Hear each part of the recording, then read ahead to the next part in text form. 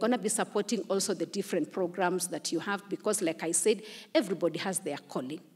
The Speaker has told us that, we have this purpose that each one of us has in their hearts. In whatever you're doing, would like just to support your work and to say that we want to walk with you this journey. Even as we do the things that we do, even in our office here, we also want to really know what you're doing and be able to support. But one of the things, as the President has told us, let us plant and grow trees, because that is something that is affecting everybody. The issues of environment and climate change is a reality.